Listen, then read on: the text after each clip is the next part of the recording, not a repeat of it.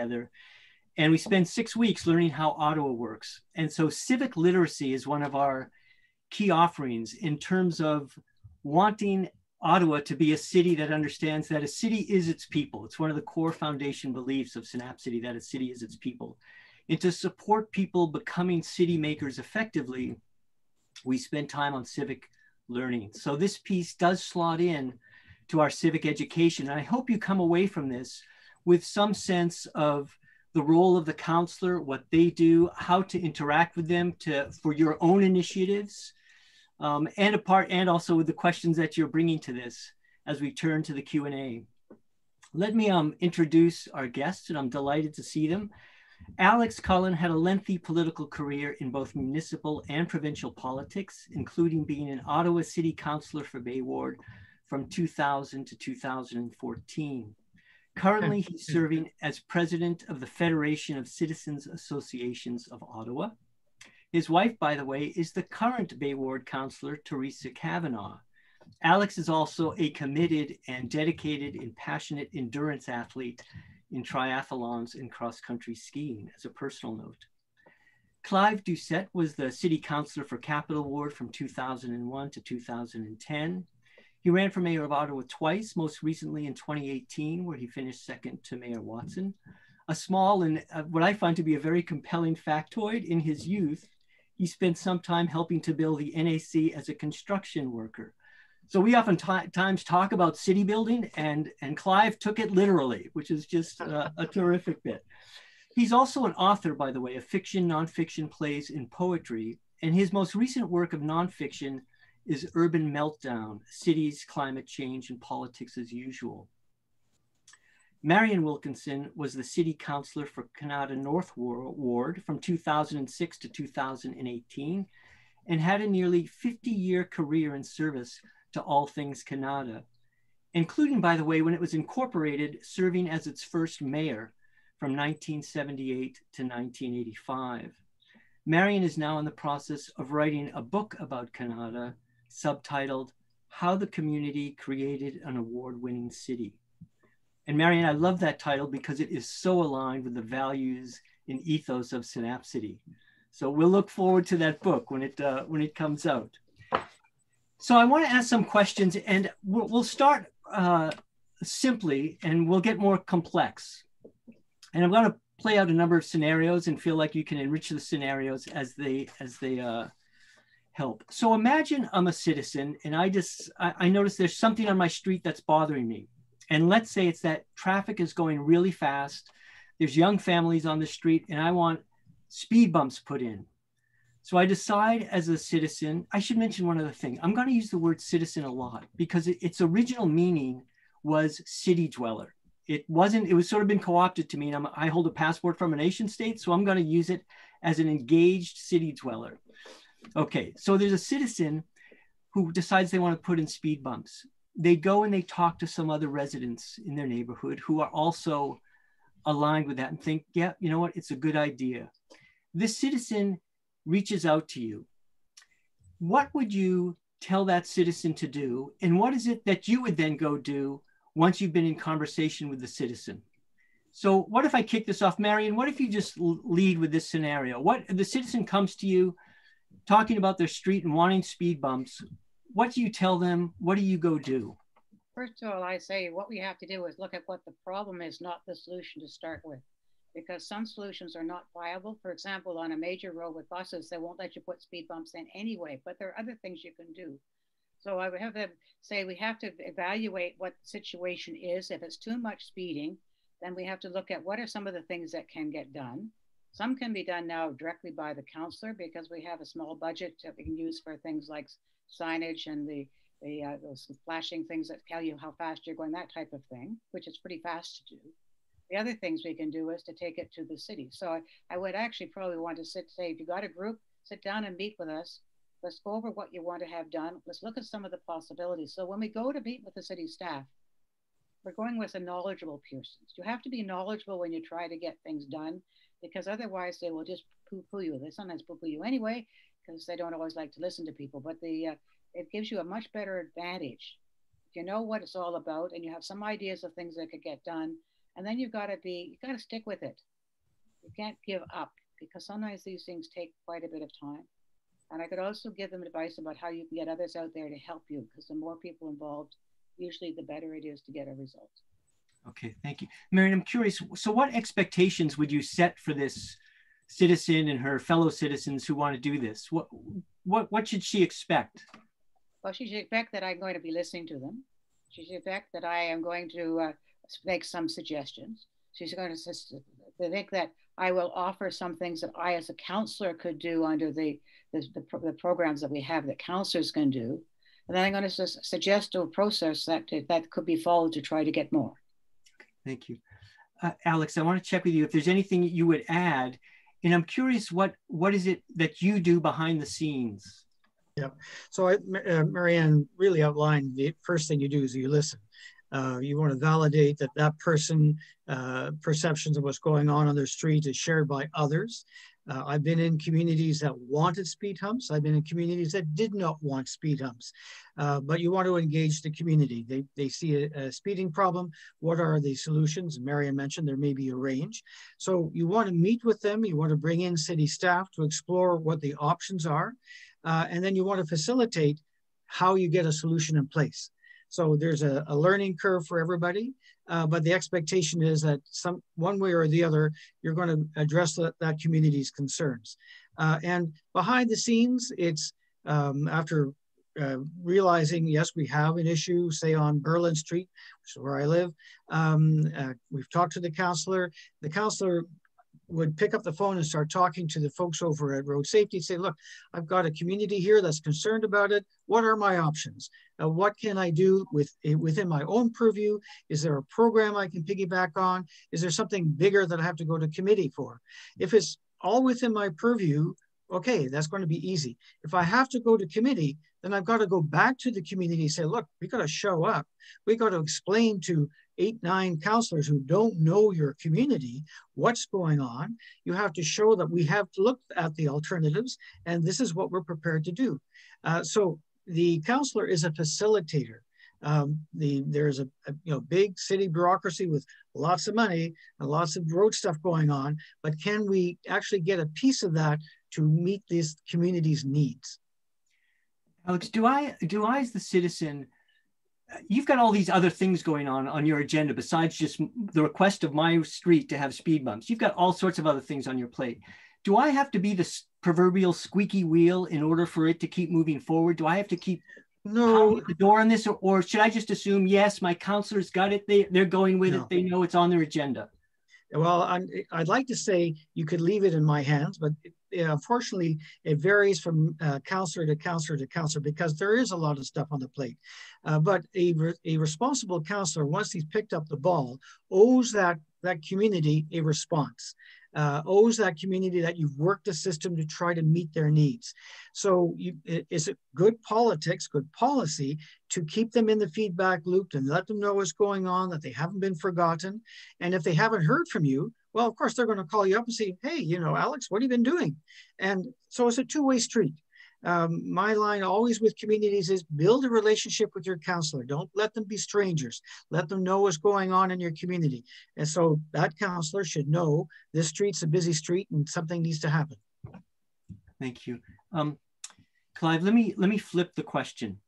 Suppose there's a community group or a citizen, and there's something they want to stop from happening. In other words, not something they want to create like a speed bump, but suppose the city has decided they want to change some zoning in the ward to make it a commercial space. Maybe some city staff have made a recommendation that this space be changed to zoning so it can be commercial. And citizens want to stop that initiative. What changes in that dynamic when it's to stop something that the city wants to move forward with, and citizens in the ward want to say, wait, what happens with that when they go to you with a request that's how do we stop this momentum that seems to be building? Well, I think it's important to understand the history of whatever you're doing. Like on speed bumps, for example, we've come a very long way. I remember, Alex, you probably remember on Lion Street, we had 30 accidents a year. We couldn't get any speed bumps on them for years. We finally got 6, and within the next year, we had 3 accidents. We went from 30 to 3. Some people's porches were torn off, actually, by cars just ricocheting off, because it was sort of, it turned into an access ramp for the Queensway. So that was our first huge success, a really big success. No one could deny the stats. And then I think I brought forward, in the old city of Ottawa, we had 50-kilometer neighborhood speeds. And I realized one time that the only place, all the suburban areas had 40.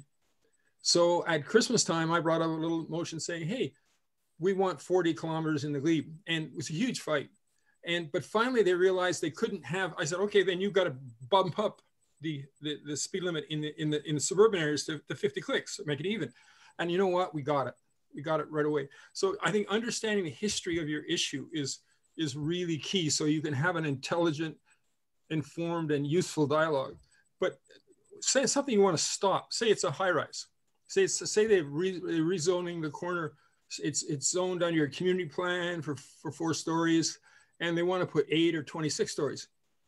Well, if you look at the history, you'll find out that the developer almost always gets it in the old city, never not gets it. Doesn't matter really how high they get it, they always get it. So I would say to them, you know, you're probably wasting your time because they're going to get it. You've got a basically developer-led city. But if you really want to go at it hammer and tongs, then get some money, because you're going to have to go to now it's called LAPAC or something. You're going to have to go to the OMB. And even then you're going to have trouble, because I know in Roosevelt in Westboro, they succeeded at the OMB it was like 2% succeed on rezonings, and they succeeded. And all they did, the council then tried to grandfather the rezoning and changed, couldn't do it, was illegal, and so the developer waited for a couple of years, and now they've got their 16 stories or whatever they wanted on the 4th story. So I would say know the history of whatever the issue is. If you have a really good chance of success like in traffic calming, where we've come a long way, not just with speed bumps, but bulb outs and boulevard plantings and so forth, then it's just really a question of getting the best mix for what your street, as Marianne indicated. You know, it could be all kinds of things.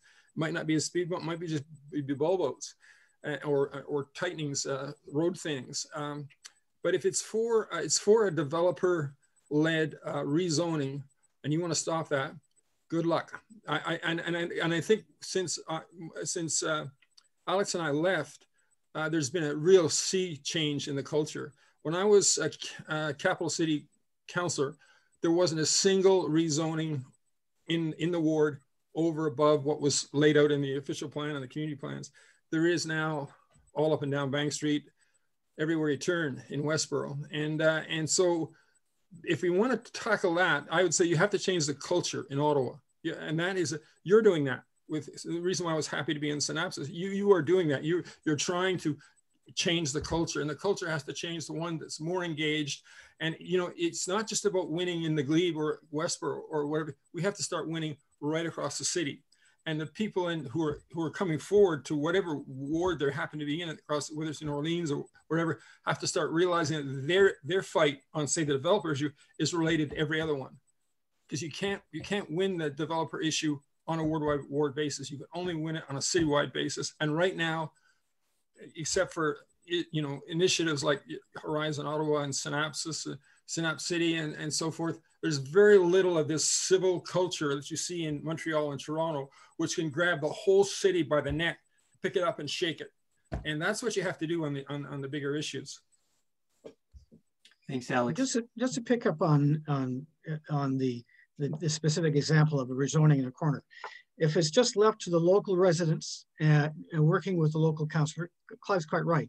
Your chances of success are low because you're going before planning committee, which has, I believe now, 10 or 11 people, and they're not familiar with that community. They're getting a report from city staff. They're dealing with professionals.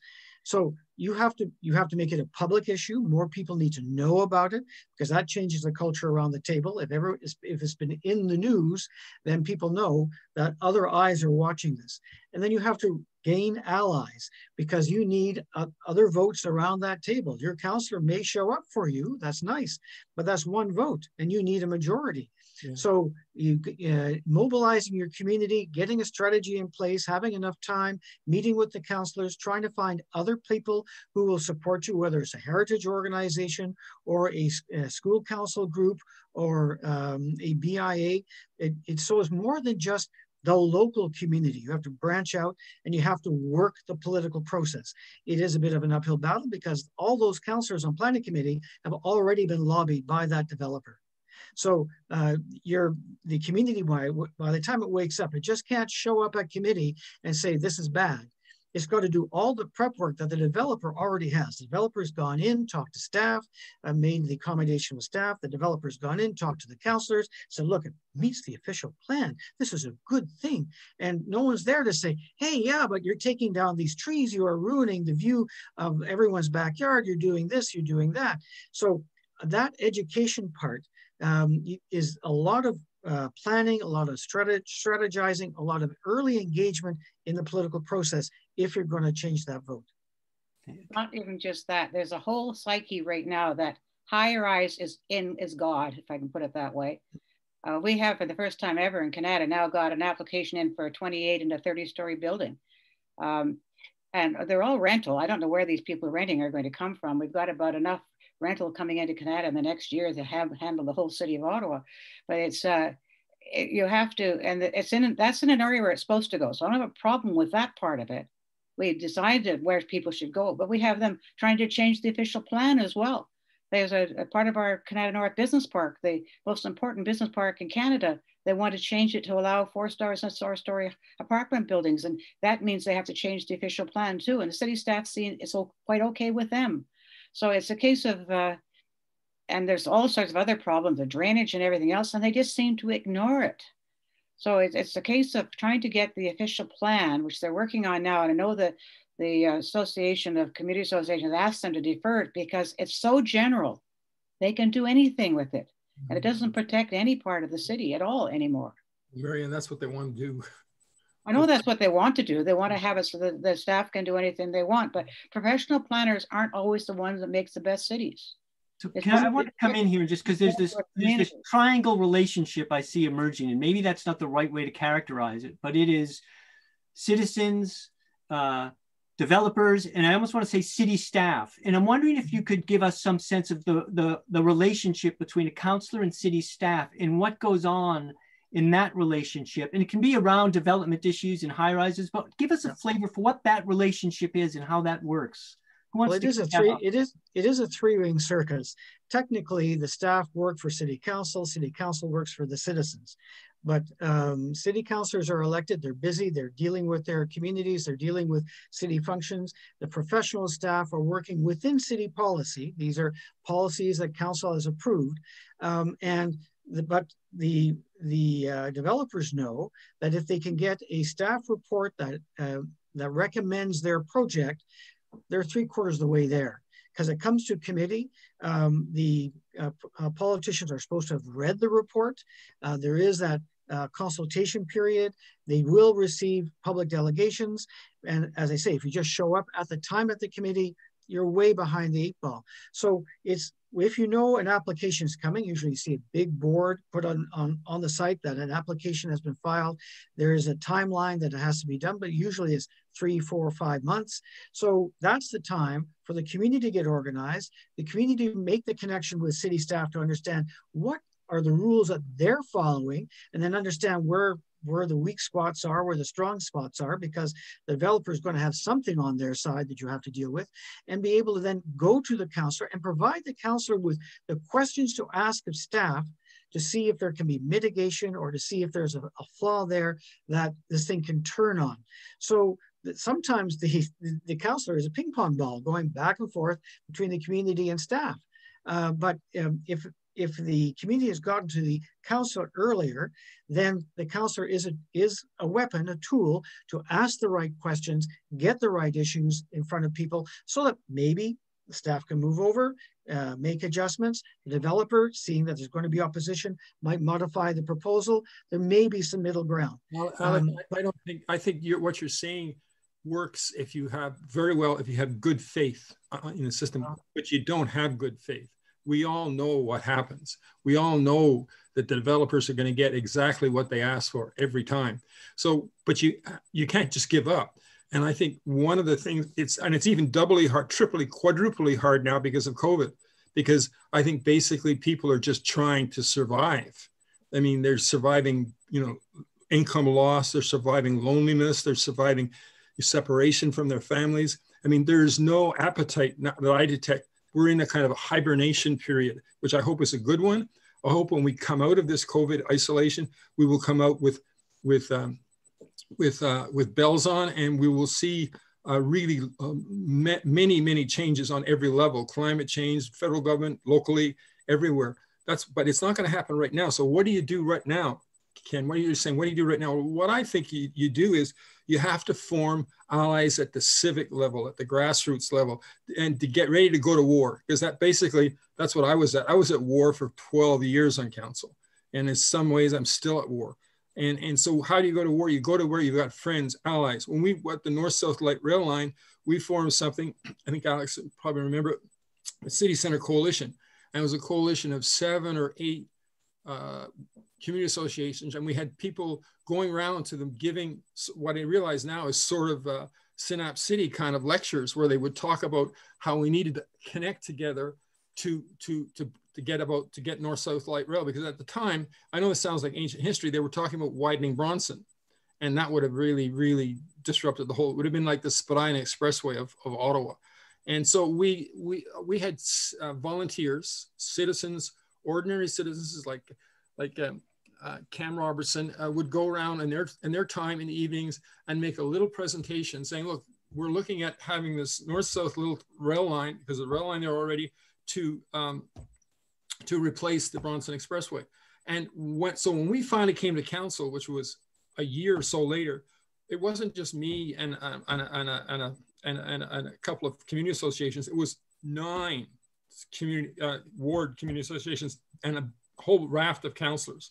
So suddenly the mayor of the time was much more attentive to what we wanted, because he realized, oh, he doesn't get elected just on a ward basis. He's got elected on a citywide basis. And so my kind of part in getting for citizens what they wanted was making it sure that if the mayor voted against one of the issues that we were bringing forward, he would pay, because he was elected citywide, and he can afford basically to put the screws to one ward and one councillor without any trouble at all. But when you get to 9 or 10, it starts to make you sweat. And that's what we did over and over again and we got a huge amount done. And allies are key. Allies are very much absolutely key. essential. You can't operate as a single person. You can generate something or start to generate something, but you won't succeed unless you make allies. Yeah. But the original question was how we would work with staff. And I want to get back to that part of it. I spent a lot of time dealing with staff, because I found if I could get staff on the side, that I could help. But we had an apartment building came in for 18 stories. I worked with the staff. They looked at the official plan. We analyzed the official plan for them and the zoning, because the people in Canada are great analysts. And it ended up, it's now 7 stories. Right? We got it down to a reasonable rate. So it was going from a 3-story to a 10-story. He did it in between.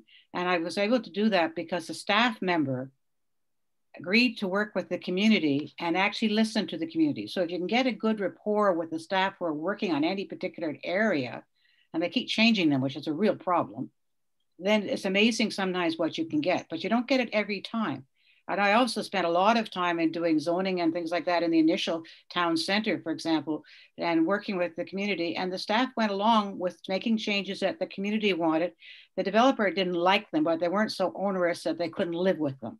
So it's a case of trying to come up. Sometimes it's a balancing act all the time. You don't get everything that you want, but if you really work hard on it, and I don't believe in going to war with them unless it's absolutely necessary. I only had to do that a few times.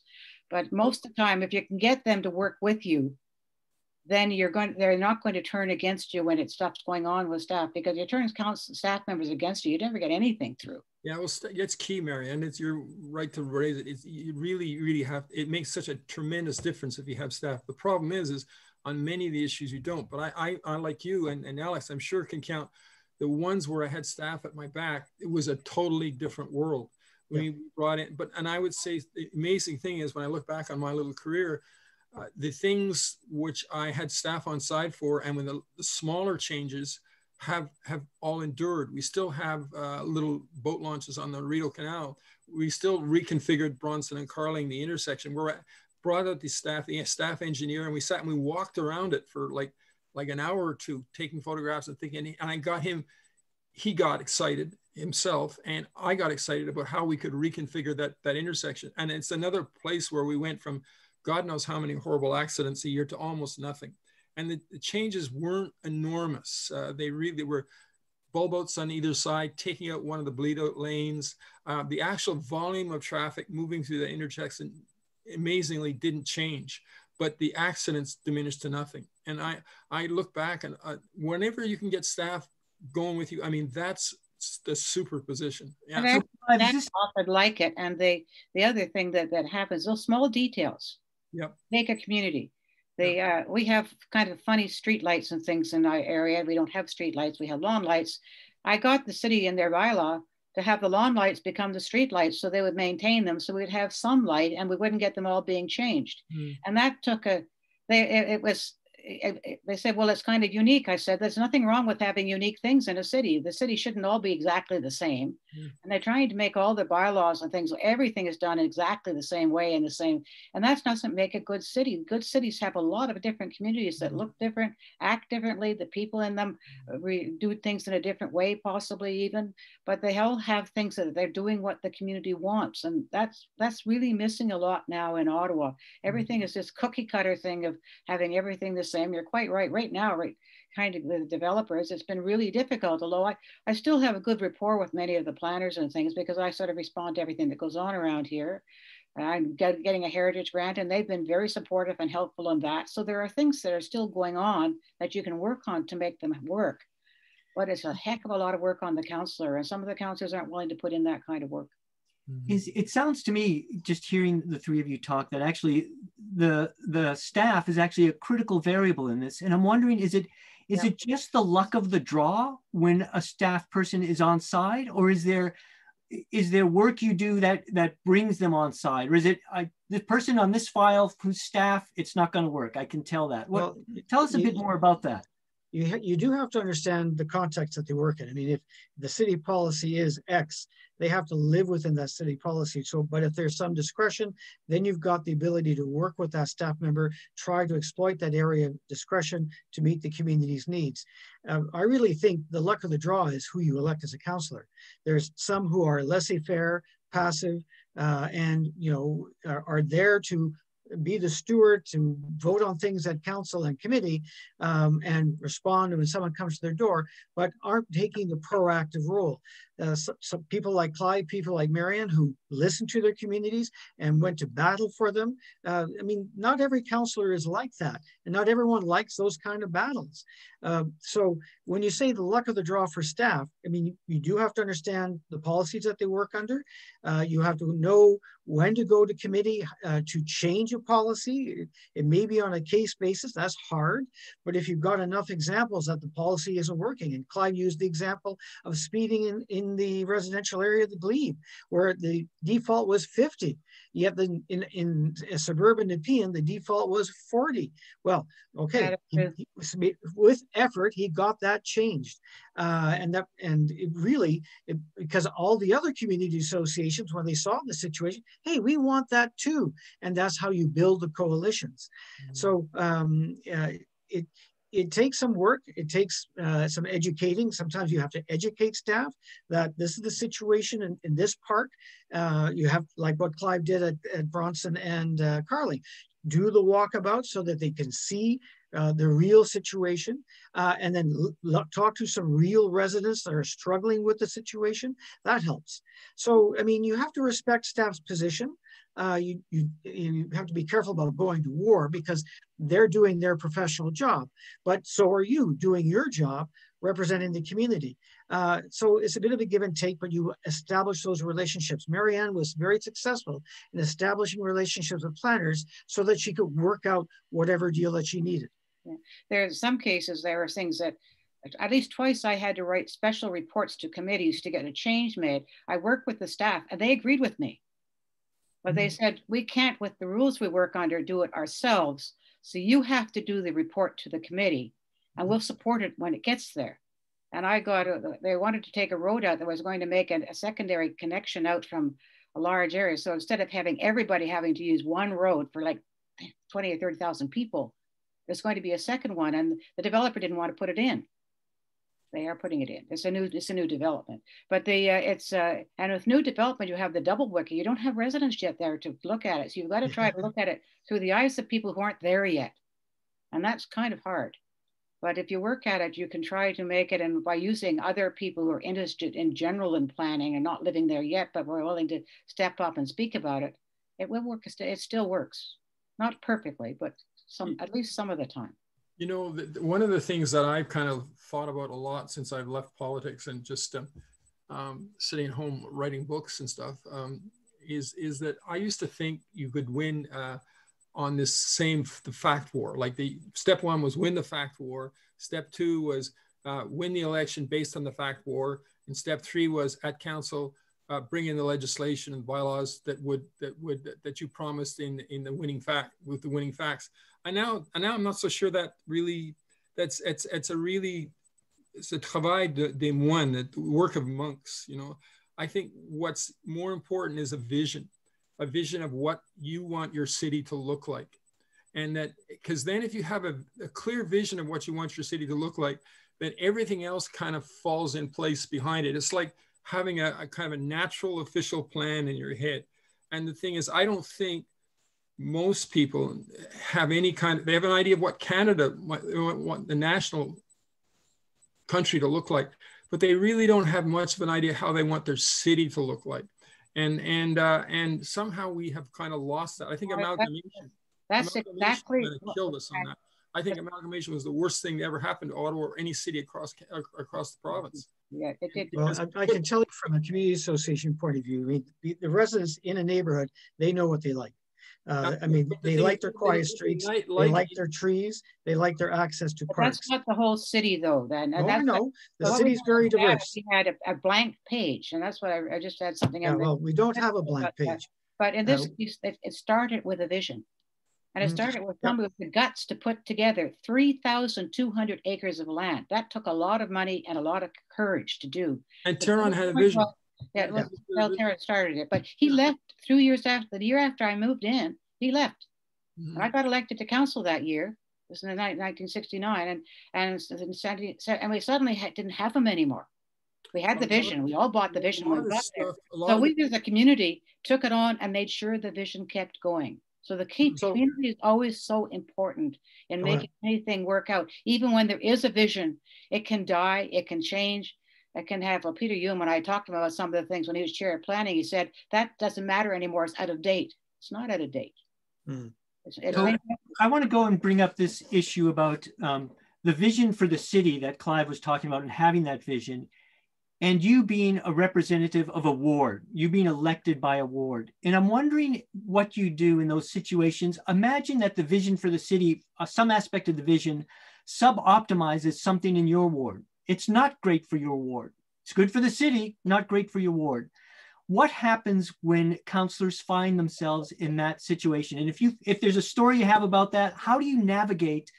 Where do you stand when you know it is the right decision for the city, not great for my ward, and some of my constituents don't want it? What do you do with that sort of? I dealt with it a few times. And one thing was coming up, and I was talking to a staff member about this, and I said, well, this is something that Orleans is going to need, and we need to support them in getting that. And they sort of looked at me and they said, well, you're taking a citywide view. And I said, yes, that's one of the jobs. I have two jobs here. One is a citywide view to get the whole city there. And the second is as a councillor for the ward to make sure that my ward gets what they need within that view. And the staff member looked at me and said, you know, it's only 3 or 4 members in the whole city council who think beyond their ward. Well, the biggest problem you have right now is you need to elect people, and this is what Clive was saying a bit, you need to elect people who will actually take that vision and say the vision of the city is overreaching one. And then the vision for your ward has to fit into that, and we can modify it a little bit in your ward. We can do some little details of things different, but don't break the whole vision. And that's what right now we've got. I said we went with amalgamation, and I agree with Clive, it's bad. We've gone from having 11 municipalities to 23. Because many of the councillors, like they've got their own little bit. When I went to such another council one time, my councillor contacted me and said, "What were you doing in my ward?" So, but we do live in a city. But Ken's point is a valid point. I mean, Clive has the best example ever of something that was seen citywide, but really offended the residents in his ward, and that was Lansdowne. I mean, that was a big citywide issue and it had huge impacts locally. And it was wrong decision, in my view, for council to pursue Lansdowne. But what did Clive do? And Clive, you tell the story better than me. But he spoke out for his community, and that's what a councillor has to do. There are 23 other councillors at the table, but you're responsible for speaking out for your community, for saying, look, you guys may think this is great, but it's going to do this, this, and this to my community. And the councillors have to hear this. And that's the job of the local representative. But Alex, the point I would make on Lansdowne is that it was more important as a citywide issue than it was as a local issue. Lansdowne was, but you had a job to do, and you did. It was the oldest park we have. In 1868, farmers donated to the city. I thought it was an axial issue that would determine the way the city was going to go for the next 40 years. And when I got really upset about it, which I got upset about it, still am, it was never just about the fact that it was in my neighborhood. It was about the fact that it was our central park. It could have become our central park. It was 40 acres, 2.5 kilometers, 3 kilometers from Parliament Hill, next to the only UNESCO World Heritage Site there is in the entire country. A massive, wonderful history. The only thing wrong with it is the last 25, 30 years, much of it had been paved over. But that wasn't a choice of the city. That was a choice of the city council to use it so abysmally. And so for me, when we fought and lost that battle, we just didn't lose it for my community. We lost it for the whole city. Because I said to the city manager at the time, you realize, of course, if you rezone Lansdowne Park for a shopping mall, which is what happened, from a park, everything in the city is going to be a turkey shoot. The developers will know that if they can do this to Lansdowne Park in Capital Ward, which is the heart of the city, it is geographically the heart of the city, physically the heart of the city. And now if you look at Capital Ward, it's in the shape of a heart. There's no other ward that's so connected as that ward. So if they can do that, and we went to war. We were at war for years on that. And this community raised $250,000 to go to senior court, appellate court in Toronto. I mean, it was a story, an axial moment for the whole city. And we lost because the folks out Canada's a special place with Marianne. I didn't vote for Lansdowne. I voted for having the other location. You were special, but basically we got it rammed down our throats by the suburban amalgamated areas of the city. And we could not, they've been doing it ever since. I mean, that's the horrible truth. We lost our city when we lost Lansdowne Park. So Victor, this is one of the challenges that every councillor has. You're there to represent your community, but you've got other folks, 20 other people around the table who don't know your community. So if you're going to present an issue, yes, you may be very articulate as an individual, but you have to build out other allies to change attitudes. And it was tough. I mean, I supported Clive on Lansdowne because we won't get into the nitty gritty of it, but Clive is right. The other councillors who did not have a vested interest, who saw it as just another development opportunity, it was easy for them to close their ears to the concerns that were being raised, not just in Capital Ward, but because of what Clive said, it was our central park. But you have to be effective in getting that message out. You have to try to find allies in those communities. Are there people there who value green space? Are there people there who value heritage, who understand the value of that place? All that. I want to go ahead, Marianne. All these high rise up in downtown, they're not adding any more parks. So yeah, that's a feature of the official plan that people are pushing back on. And with COVID, it really shows up because people have no place to go to walk except along the NCC lands. The city doesn't have anything. There's a couple of small parks, not much. So the draft official plan, the one that's under consideration, city staff have now recognized that the downtown and inner transect, which is the inner urban, are park deficient. And so they're now embedding policies to catch up. But it takes budgets to do that. And it's one thing to promise something in an official plan, very aspirational. But if you don't deliver at budget time, because you're only concerned about, is it a 2% tax cap? Is it a 3% tax cap? Oh my Lord, we can only do so much. Then you don't achieve those goals. So that tension of aspiration and capability is continually there. And there's a disconnect because people buy the aspiration. But when it comes to tax time, oh no, we don't want anything more than 3%. Right now, because you're going to maintain the character of communities and all sorts of stuff like that. But then they say, oh no, higher density is more important. And they just completely and absolutely put it. I'm going to pull us back from the official plan for a minute, because I want to dive a bit into the reality of city council and what's going on with that. And to have us talk about that, I'm going to tee it up a bit by reading two things. So this is from the Ontario Municipal Councillors Guide that came out in 2018. And it says, working as a team with the rest of council and staff will contribute to making your time on council a success. Disagreements among council members are common, but it is important to remember that you are working towards a common goal. Then Samara Centre for Democracy took a poll in 2020 of municipal politicians across Canada. And one of the questions was, what's the worst part of the job of being a municipal councillor? Number one was the nastiness and complaints that councillors receive is the worst part of the job. But number two, and I'm going to read from this report from Samara, the second most common theme in complaints concerns colleagues on council, referring to council dysfunction, bullying, clashes of interests and values in difficult interpersonal scenarios.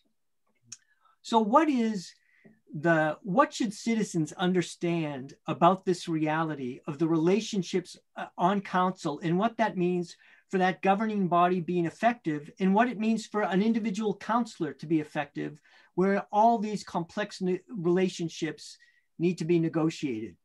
Give us some sense of what that is. Marianne, what if you kick us off? That's a difficult one, because the problem is it's the people that you're electing that do that.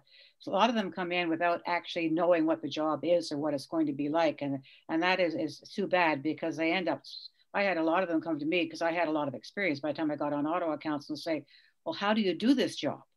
And they should have known that before they ran for office, frankly, but they didn't. And the other thing is they get pushed by their people in their own ward to do things. And they tend to become ward people as opposed to city people. We've already touched on that. And when you're doing that, that means that you're up against the other wards. I got very mad with Orleans one time when I had an industry that was growing in Canada that came there because it's a high tech and it wanted to be with high tech. And they were trying to get the city to agree to force that company to move to Orleans because they didn't have jobs. And what I told them is that I'm glad to help you get jobs there. If somebody wants to go to Orleans, I'll work for you that way. But if a company wants to go elsewhere and it's a business company, you let them go where they want to go. And that's the kind of thing that leads to this kind of destructiveness on councils. So it's a case of you need to have a lot more time. We did it a few times when we got together to talk about sort of principles and things. We went to a golf course. I think you remember that, Alex, and Clive. I think you were on council when we did that. Sometimes we've done that. It's only a one-time shot though. And it did help a lot to start having people understand better what the needs of the other parts of the city were, because I really didn't understand that. But it's not done frequently enough. And too much, they're left on their own and they have to, then they strike out because of that. And then you get people who are not getting what they want. So then they get mad at somebody who votes against them. And that creates this trouble too. So it's a case of getting the right people there and then having procedures and processes that bring them together, not as on an issue that they're going to fight over, but on something that they can talk about in general, so they begin to get a better understanding of the city they're really dealing with. And there's very little of that done. Alex, you want to follow up? Yeah, well, so I noticed a long time ago, because I was at school board, then at Ottawa City Council, then at Regional Council, then at the Amalgamated City. And if you just dealt with the 20 odd people that were there in a fishbowl, it could get rather contaminated because of personalities and what have you. So how to break that? Because you're dealing with human beings. And the way to break that is to try to get people out of their silos, bring someone from rural Nepean down to your shopping center to show them what the parking situation is, get someone from deepest, darkest Orleans to come and look at your park, why. So try to share these things, because if you just wait until people get to committee, they're all operating from their little silos. So you have to break those silos. They are ward people. You have to recognize that, acknowledge that, but you also have to broaden their perspective. And so if I want people to understand my neck of the woods, I'm going to have to go out to their community. It's a quid pro quo. I'm going to have to go out to Orleans to understand why that person has a traffic problem there, or go out to Canada to understand, okay, there's a green field there, and the pipes won't ever come for the next 20 years. What's going to happen then? So people need to understand each other's problems. You have to be open. It's a two-way street. If I want people to understand my problems, I have to go out and understand their problems. So you build relationships. Take them out of their boxes, build relationships.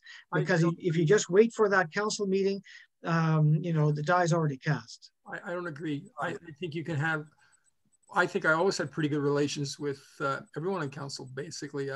We had the Toronto, Ottawa Stanley Cup on. Oh, yes. Oh, yes. I still have that jersey. We had lots of socializing and lots of kibitzing around the table. I never felt I wasn't, able to have an enjoyable time with my fellow councillors, some more than others. But the trouble with council is that there are structural and functional inequities. I mean, there's something seriously wrong when you can get the bog redevelopment out near the Amazon warehouse. I mean, I don't care how well you get along with anybody. That was rammed down the throat of the city by 7 developer-fed councillors who basically, own them. And you can't get around ownership, and not enough councillors are prepared to say it the way it really is. And the way it really is developers own but 16 councillors, and they vote where the developers want them to vote. I mean, look at that bog development. It's absolutely against every planning principle the city has ever had. It's in the middle of nowhere, has no services. That's a billions and billions of dollars worth of mistake. And so they found a little hook so that the councillors who couldn't vote for it really, unless they found that hook, and that hook was reconciliation. Well, reconciliation is bullshit. It's basically this is the case where the citizens of Ottawa and the Algonquin people are in the same camp. We're both getting screwed, and we see this over and over again until you solve these really serious structural inequities, till you get developer money out of elections. I mean, look around the table. You Marianne, and Alex, the people not taking money from developers voted qualitatively different virtually every time on a major issue from those of us who didn't. And what does that tell you? I'm Ken, when you're doing your Synapcity and citizen development, I think what you're talking about, the micro stuff, and the micro stuff has to be done. If everyone hates your guts around the table, they're going to vote against you just for the fun of voting against you. So every councillor, and most councillors are pretty damn social. You don't get to be a city councillor if you're not good in your community. I never really met a city councillor who wasn't good at glad handing, but I met lots of city councillors who weren't their own man or their own woman. So I'm going to use. You have to follow the money on the Taywin thing, because even though it became us a surprise. Alex, let's not go down the Taywin road. Okay. Okay. I want to back out and use, Clive, what you were saying about structural issues to switch to our Q&A, because a number of Q&As have come in, a number of questions have come in. I want to make sure we go there. I'm just aware in this conversation, there are so many interesting paths we could have gone down and explored really in depth. So I just appreciate your honesty, your straightforwardness in the conversation we've been having. The reason I'm using, Clive, what you were saying about structural issues is we invited people to have questions sent ahead of time. And we had one very thoughtful question come in.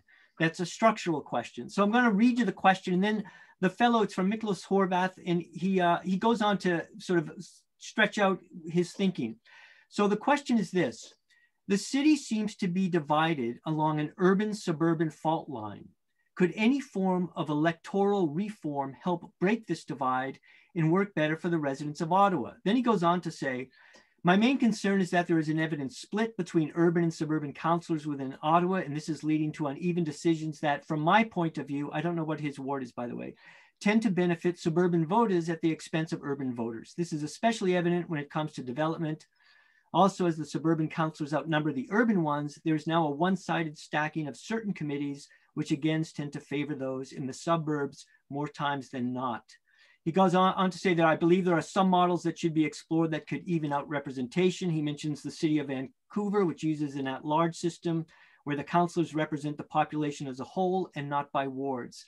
So the question is this, so he has a diagnosis. There's this issue about urban suburban and a suggested remedy of electoral reform as something to look at. So I'm wondering what your take is, and we could spend the next half hour on this. So I'm not going to ask you to go in deep, but just in general, do you think the diagnosis has some validity to it? And do you think the remedy that he's suggesting is something we should be looking at? Who wants to kick that off? I'll jump in right away because when I was elected trustee at the Ottawa Board of Education, we were elected at large, and I brought in the equivalent of wards because you needed to have local representation. Otherwise, the majority would dominate. And if you think suburbanites dominate now, go to an at-large system, it'll all be suburban because that's where the votes are. It's a democratic process. You do want wards because each community is different. So how to change this, because he's right about the urban-suburban split, make those issues citywide issues. They're not just downtown issues. Believe it or not, there's a food bank, more than one food bank out in Kanata. Do people in Kanata know that they have the same problem about people accessing food banks as my community in Britannia Belltown?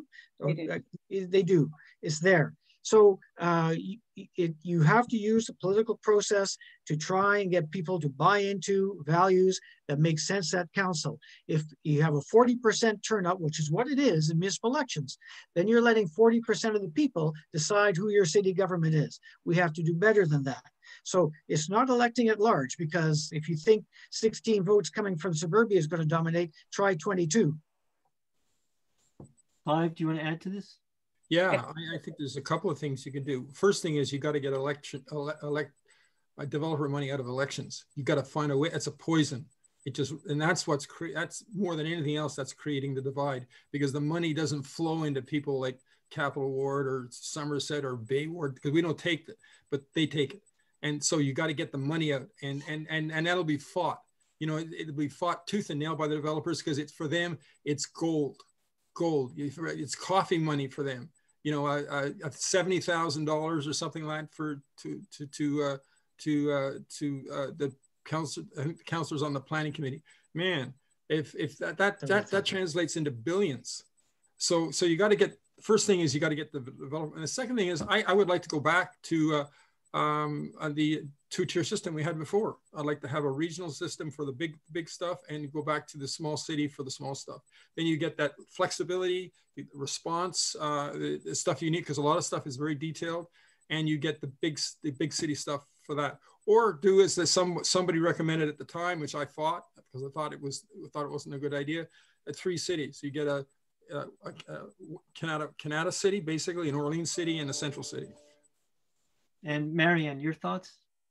Well, I think there's a number of things there. First of all, at large, if you go all the way at large, the cost of running an election becomes so high that you're only going to get rich people able to run.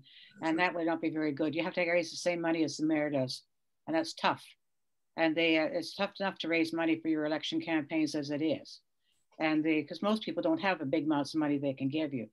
So that's one thing. I don't think the divide is not quite as clear cut as they're saying. Because when they say in suburban, they lump all the rural areas in with the developing cities. Because we are all developing cities. I mean, Canada, Stittsville now is a city of 130,000 people. It's a small city in its own right, with a downtown and business areas and the whole works.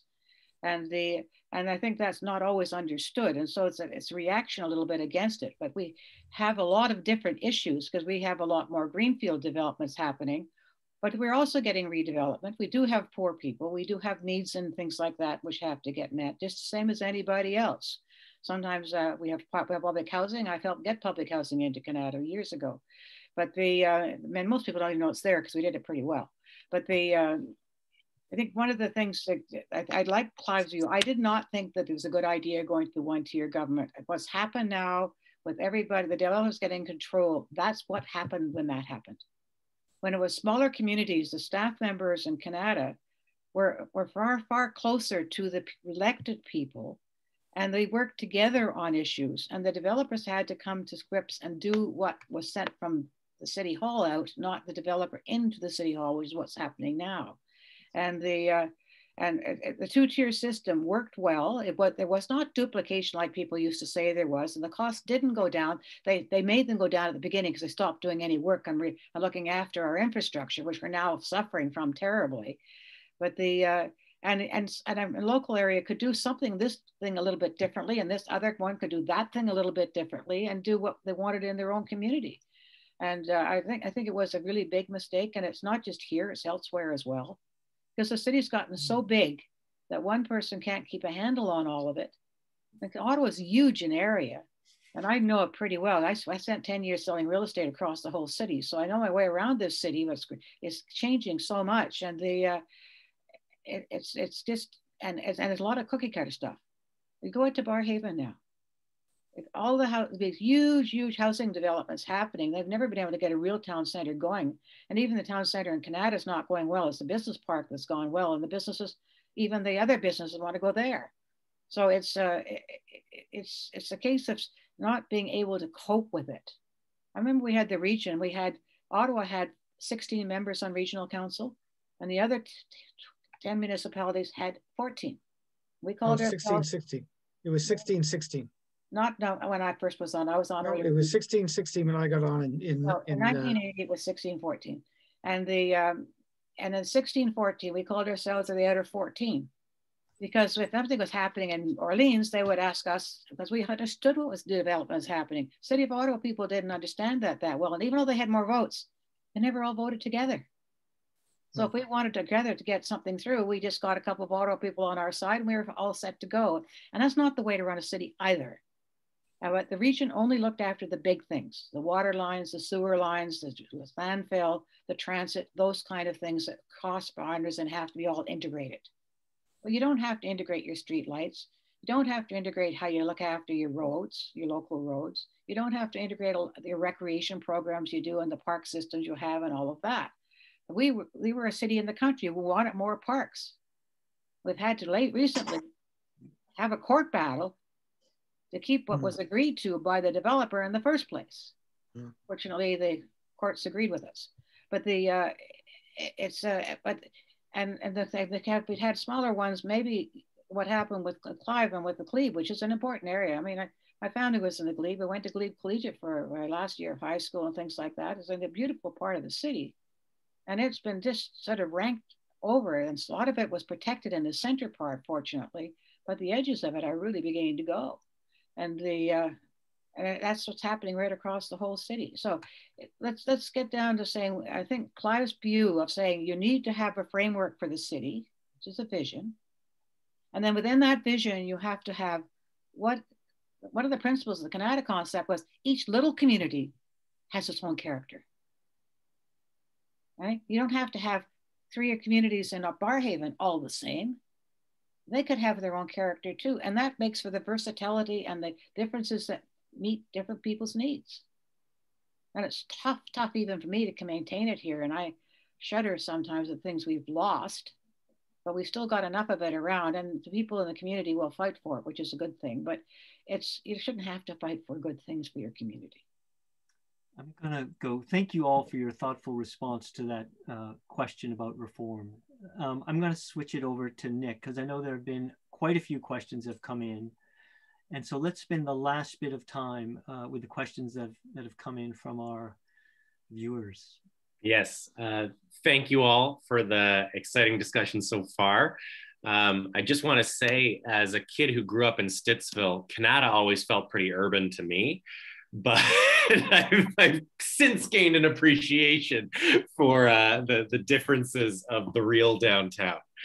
So the question I want to go to first is one, and forgive me, Sharon, if I don't nail it on the head because you've framed it a few different ways, but it's regarding tiny homes and about zoning for experiments like this.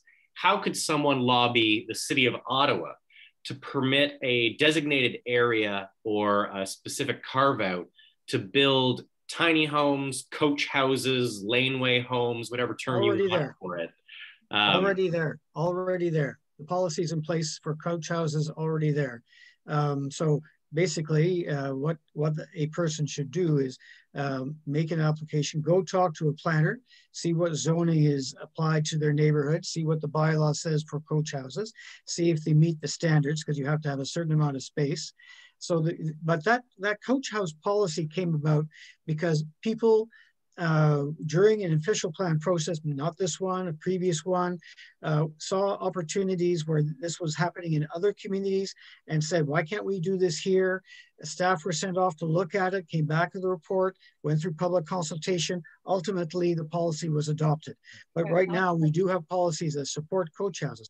But the lesson to be learned from it is, when the opportunity comes up to review zoning, to review planning, when the city's reaching out for ideas, people come up with ideas, and then you ask staff to look at it.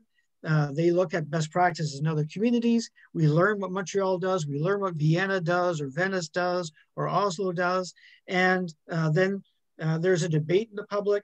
A report comes to committee. You hear from the public, delegations, and sometimes it takes more than one effort to make that policy change.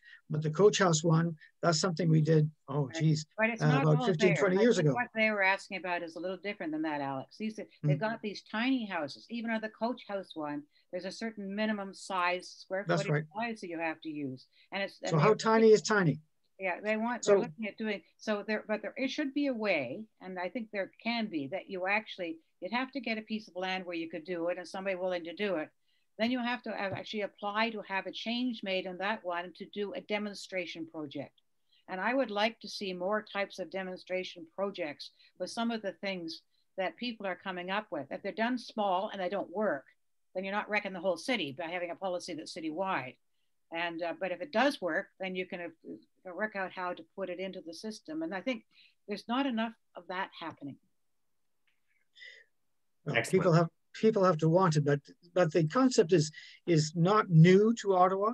That's why there is a coach house bylaw, and people may go look at it. It may satisfy their needs if they got something different, because housing is evolving all the time, and people are coming up with innovative ways. And there is a way to give some life to that.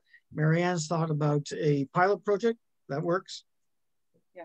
The other thing is that people really don't know, every single house in Ottawa is allowed to have a second unit as long as you can have separate entranceways and various other things. That was a provincial policy brought in. Most people don't know about it, but you can change your house into a duplex that way. Yep. But you have to follow some rules.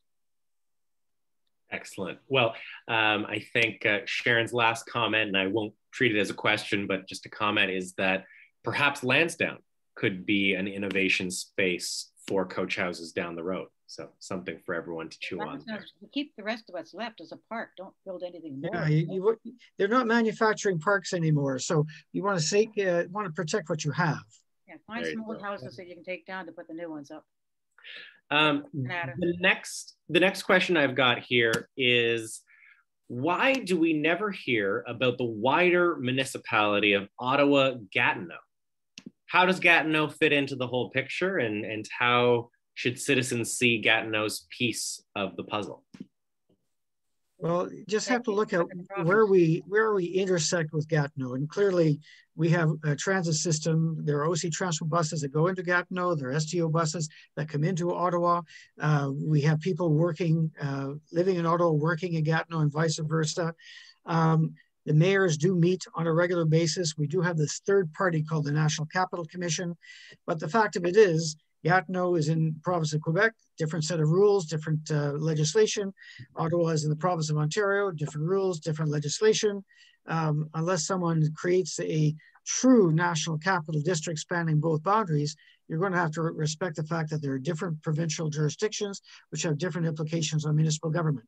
But we do talk to each other. There are formal and informal arrangements. Could we do better? Always could do better. But there's no ignoring the fact that we have a neighbor across the way, and they don't ignore us either. No, we need a rail link, a rail loop. Oh yeah, that'd be good. That's what we need. And we used to have it too. Wales Bridge. We initially, before it got killed, that's what we were going to do. The north-south was going to go right across the Prince of Wales Bridge. We bought the Prince of Wales Bridge for $10 million. It was ready to roll.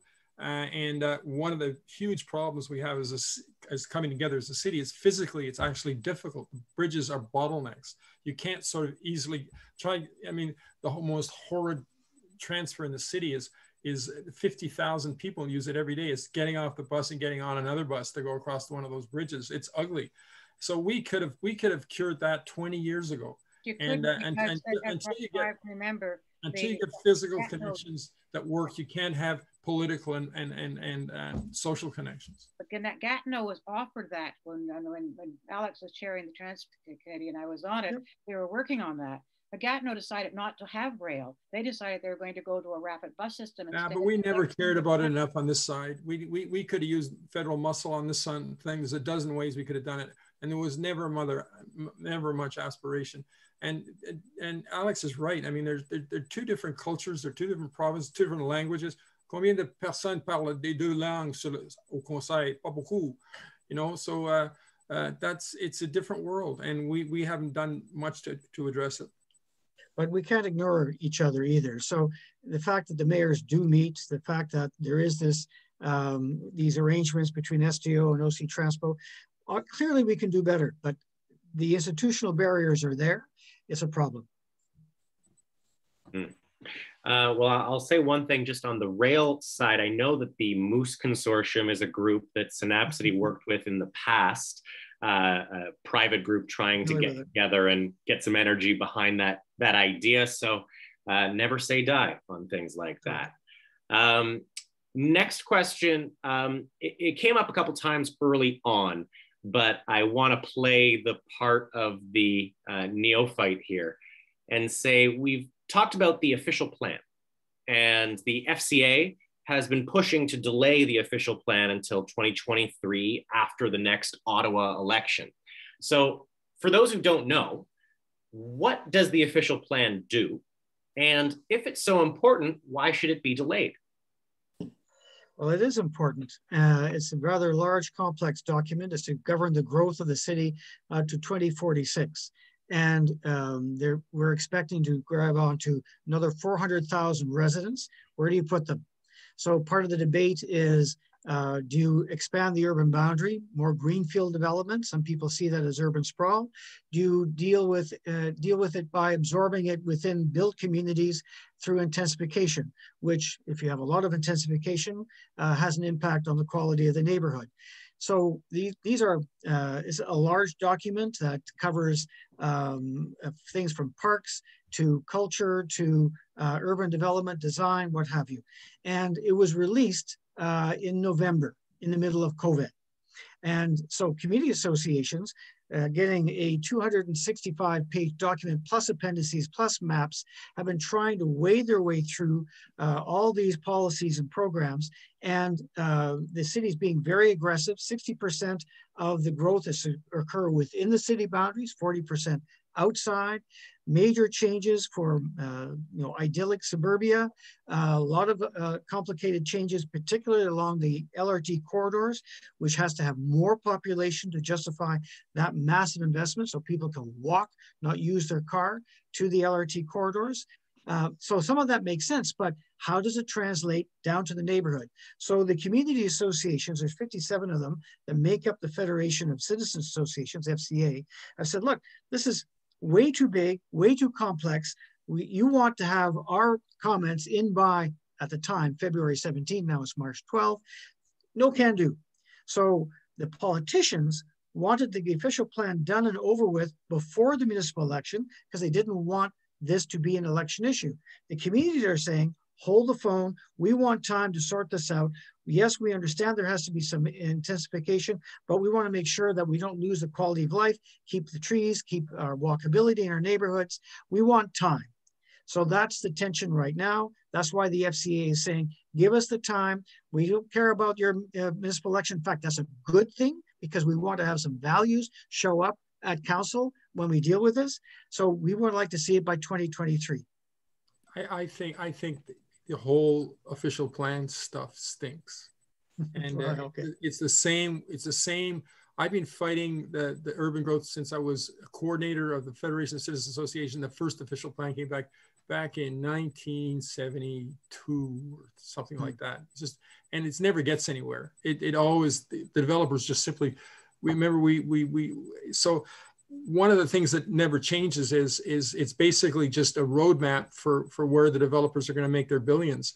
And for example, what an official plan should have, it should have attachments like environmental sustainability criteria, so that you hear these people say, oh, we got to densify, we got to go to 60 stories here, we got to 40 stories. Well, you know what? I've never seen a single environmental study done of what the advantages are to having 20 stories versus 6. Never seen one. So there's no measure. When they bring forth all these new policies, you don't have anything to stack. You don't have any environmental or economic thing to stack it against. It's just done on the most simplistic of thought processes. I want to, for example, there's all kinds of. I'm very suspicious of high rises as environmentally friendly. They basically, these tall buildings are energy sinks in the winter and summer. They're very fragile. If you can't get electricity pumping those elevators up and down, you can't occupy them. And let me tell you, if what they discovered with climate change and just discovered in Texas, your whole world changes if you can't get electricity. And that's going to happen. It's happening more now. It's been happening steadily. We've got tornadoes in the city now. We've got wild climate change, and it's all going to get worse.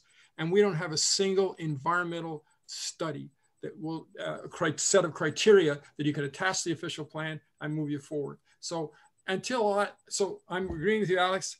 Why approve this? It's crazy. It's just another way of forcing the developer agenda. That's what it is. It's got nothing to do with us. Well, unless Marianne, you have a comment on that, I think that's a segue into. Official plan is supposed to lay out the general framework, but they frankly, as they make a whole lot of nice words in it, and then they don't follow them. Yeah, exactly. That's what bothers me. The nice words are nice, but they should have some action that goes with them, because if they're done properly, we might get this vision of the city that Clive talks about, and we're not getting it. Right. Well, that's the disconnect. That's the disconnect between council looking at something aspirational and then budget time. Budget time, the very practical 3%, that's it, got to live with it. And yet, inflation's already eaten up a lot of that tax room. So, they say one thing for the official plan, and Marianne's quite right, they don't follow through. The budgets aren't there to make real those words. And that's a real problem. And that undermines the credibility of local government. Say one thing, do something else. Developers seem to run City Hall. That erodes the public's confidence. But we're still stuck with a system where only 40% of the people vote.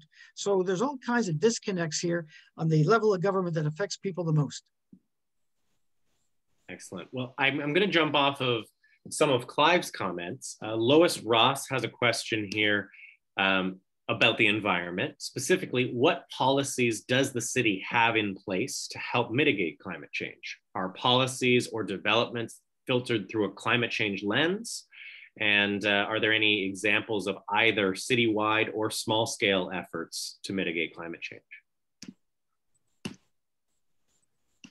I can tell you one, that my living classroom is one.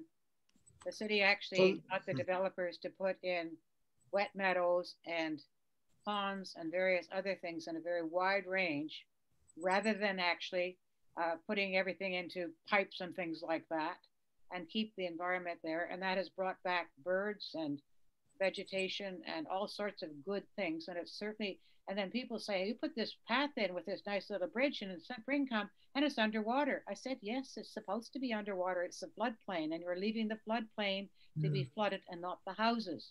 But that's a very unique one. Yeah, Sawmill Creek is another good example of some really nice work that was done to new stuff is better.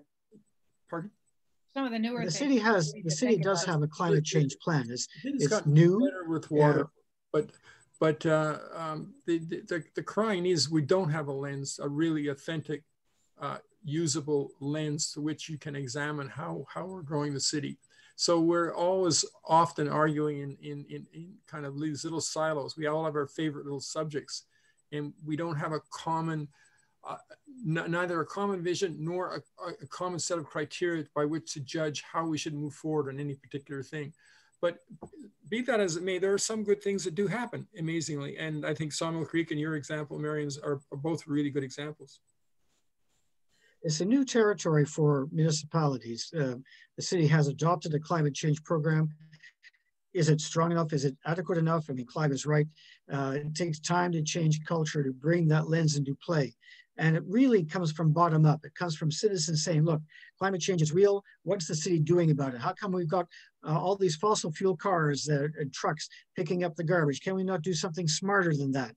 And that's eventually you elect people, eventually those changes happen. But the push comes from the public. It's not top down. I agree. Public has to do their own part too. They often do. I mean, the Blue Box program came from the public. That was not top down. It was taken over later by the province, mandated. But it started out with the community saying, hey, we got all this garbage. Some of it can be salvaged. And that's where the Blue Box program came from. People forget that. It's been around now for about 40 years, but that's where it originated, from grassroots. The glass pickup was started in Canada, and we had a special event because we had to sort glass by color at that time, and we ground it. So we had an official opening of the glass thing to grind glass with the local high school band playing and everything else. And that's how I had to send it to Montreal. That was back in the early 70s. I think the bike infrastructure too is all really a result of people working hard.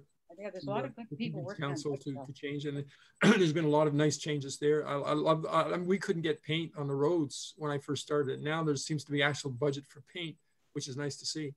You know, down in Hindenburg, there's a line of, they say, Doring Lane. You know, I mean, I think 10 years ago, one didn't even know what a Doring Lane was. Now people understand that you can't throw open your car door when you park it without looking. And so there's, on the bike side, we've seen steady improvement. I think there's, COVID has changed a lot of the way people are looking at cities. I mean, I'm very hopeful that council, the next council, I don't think the mayor will not stay. He will be defeated if he runs, and he probably won't run.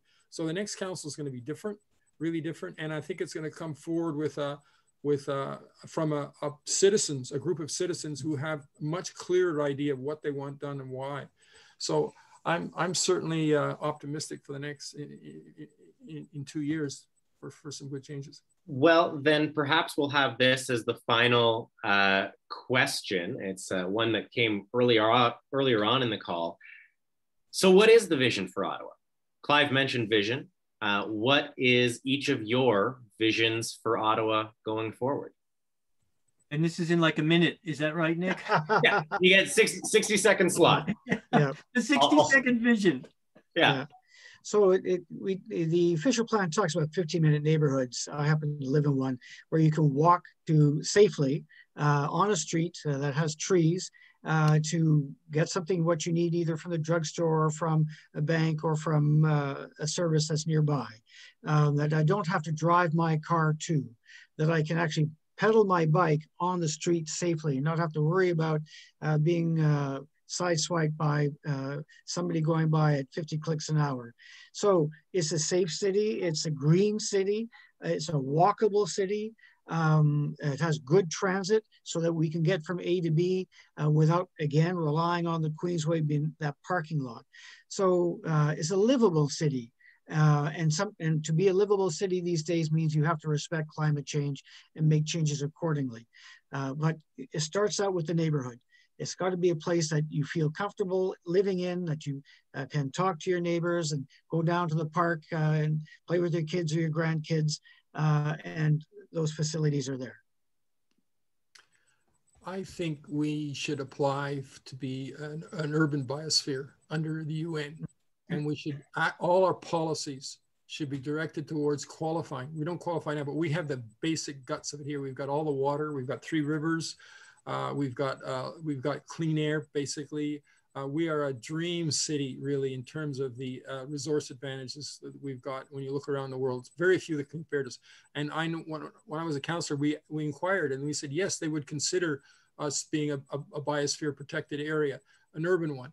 But it's going to take a whole different change and mindset. And you can't be throwing up 26-story buildings on every corner and expect to qualify for this, because I'll tell you right now, it won't meet the sustainability criteria that they have.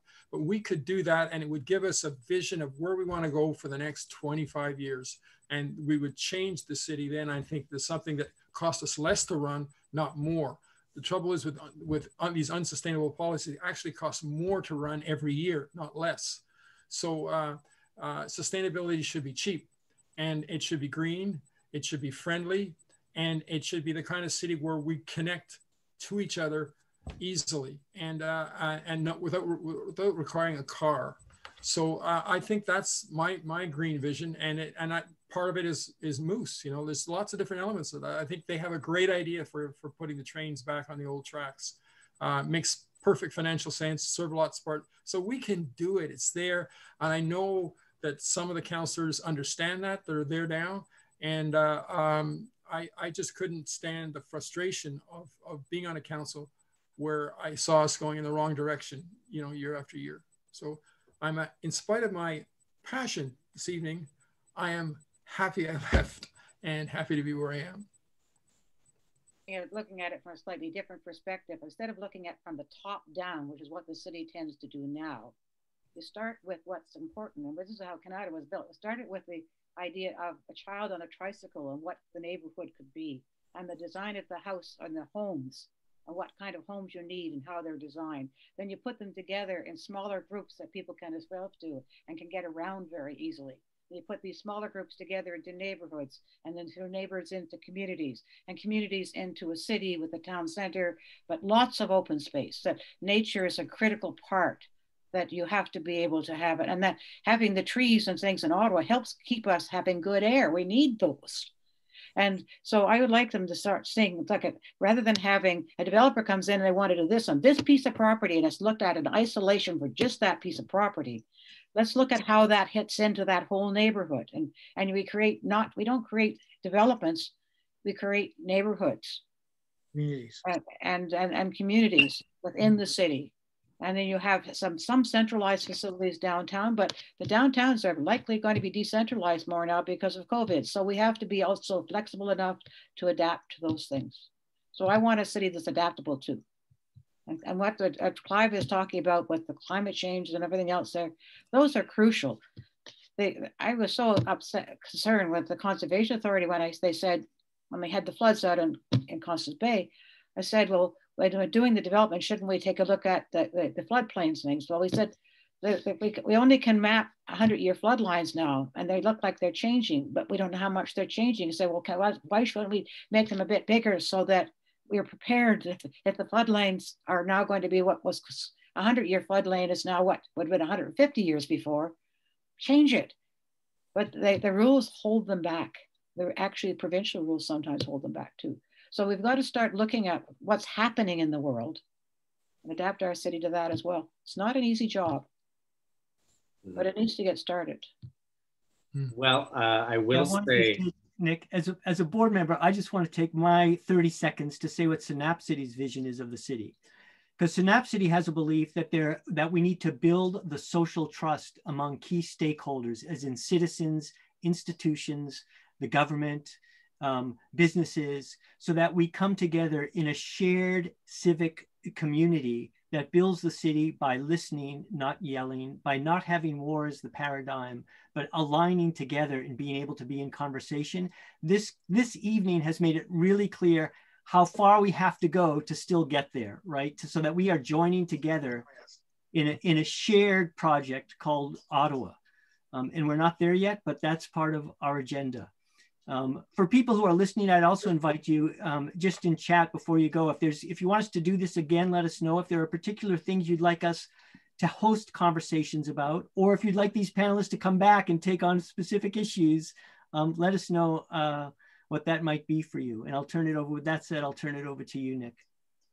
Yes, well, in addition to having you guys come back and speak here again, we do have a request in the Q&A for you three to run for council again. So I'll just leave that. I'll leave that with all of you. I decided when I turned 80, it was time to retire. Council, not from life, not from community, but I got lots of other things I can do. And there I got you go. And the other thing I'll mention is that if you liked the discussion here today, you like Synapcity's work in general, and you want to help us keep it going, we are incubated under the Social Planning Council. I've posted a link to the donation page. All you have to do is make sure you select Synapcity as the fund in the drop down when you're filling it out, and it will get back to us, and we can keep on sustaining work like this. I think that's it. We're getting lots of kudos and thank yous in the chat. I would like to say thank you to each of you. I learned a ton. Ken, thank you for steering. Councillors are a rowdy bunch, but I think you handled it well. And I really do hope we'll all get to speak again real soon. It was a great conversation. Thank you to the three of you for joining us. Thanks for the invite. Nice to see you, Marianne and Alex. Yeah. Take care, Clive. Yeah, once in a while. I haven't seen you for a while, though, Clive. I can't get around very much. I'm waiting for my. I'm in the first line for getting inoculation. Okay, take care, you guys. Bye. There you go. Well, thank you, everybody. Have a great night.